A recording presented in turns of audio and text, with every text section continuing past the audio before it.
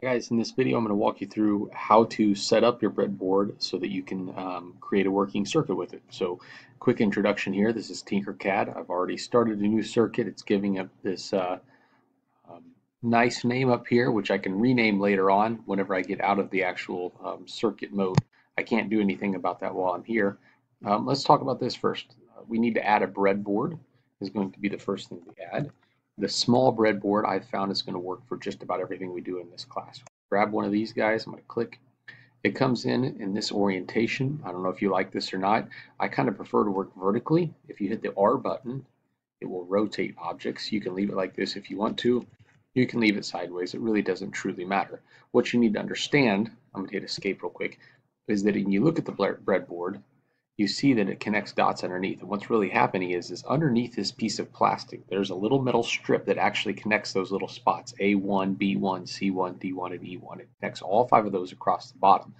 So if I plug something into the hole here, and I plug a different object into the hole here, those are actually connected underneath the board by a wire that's kind of invisible to us. It actually looks like that underneath the board. And so this program is pretty cool in the fact that it actually shows you those connections.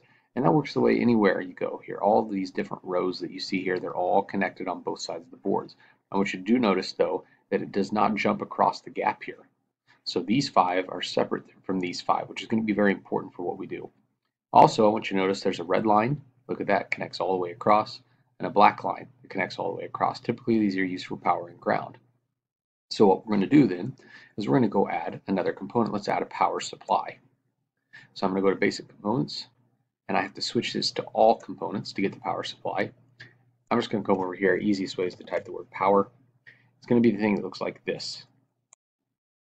This power supply allows us to come over here. I'm going to drop it over here to the side. Maybe right here is fine. And what it allows us to do is put in a power supply of any voltage and any current. If I click on it, it says right now the voltage is 5 volts and the current is 5 volts, or 5 amps, excuse me. For the first problem in this activity, you're going to switch it to 9 volts. So we can just type the number 9 in. Don't worry about the current for now. I do need to connect this to power supply. So what I'm going to do then, I'm going to take the red wire.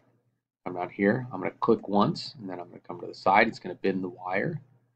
I'm going to plug it into the very first hole in the red line. Now, if you don't like the fact that this is actually bent at a weird angle, you can always drag these around, kind of details oriented. I like right angles, so I'm going to do this. I'm also going to do one other thing. I'm going to color code my wires as I go along. So I'm going to change this and make it red. Then I'm going to come over here. I'm going to do the same thing. Click once here, form an angle, click. I'm going to resituate this. There you go, resituate it to make it 90 degrees. I'm also going to change this to be a black wire. So now I have a 9-volt signal that's coming in all the way down the red line. If I plug into any one of these holes, I'm going to get a 9-volt battery supply, basically is what I'm getting here. One other thing that I want to do, these aren't actually connected, even though they're black, and these are black, they're not actually connected to each other. So I'm going to make one more adjustment before I get going, and then our breadboard is set up. We're going to take the black here, we're going to connect straight across with a wire to the other black one.